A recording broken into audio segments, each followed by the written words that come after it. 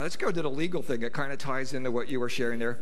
This situation with the undercover videos, and it seems like the good guys are getting indicted and the bad people are getting away. Why is that? We talk about that in our intel training, and I'm not going to get into details about this, but David made some mistakes that we warned him about. Renee and I were on the phone with him for many, many hours over the years that he was doing this.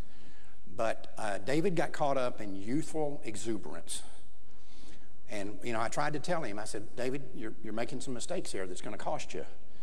I said, youthful exuberance always loses out to old age and treachery. And I'm old and treacherous, so I've been down this trail. But he made some mistakes, and I don't want to get into the details. Okay, because someone asked, can you reveal your methods? I don't think that would... No, that's not... But is it legal? What you're doing legal was another question. Absolutely. Okay. We stress that in the training that we do, the intel training. And I want to make a point to you.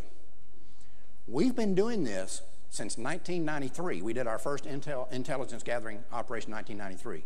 We've never been sued. We've never been indicted for anything. And the reason for that is simple. We're old age and treachery, right? Mm-hmm. But the other thing is, what you have to understand, this is an argument that I tried to get over to David. Anything that you want to do in an intelligence gathering environment that's illegal, you can find a way to do it legally.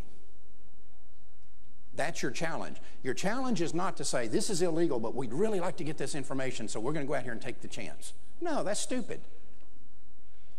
Sit back and say, wait a minute, this is illegal, but we want this information. What's another way we can get that information? And in the years that I've been doing this, and we've done almost all the big projects that you've ever heard about as far as intelligence gathering originated with Life Dynamics, I've never seen something that we wanted to do that had value to it from an intelligence gathering standpoint that was illegal, that we couldn't find a legal way to do it. You always can. You just got to be smarter than the other side. That's basically what it boils down to. It's the law of the jungle.